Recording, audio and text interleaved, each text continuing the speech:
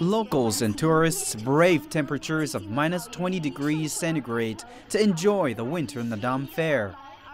Horse and camel racing are key highlights, with riders competing in 4,000, 8,000 and 10,000 meter races, and even a 4x2,000 meter relay with up to 140 horses involved. Visitors and herdsmen alike enjoyed the games despite the bitter cold. But the camels' star turns aren't confined to racing. They have their own beauty contest, a training contest, and a rein-twisting contest. But let's not leave human endeavor out of the equation. The locals are contesting football games, archery, and Mongolian wrestling. There's a marathon too, and a skiing competition.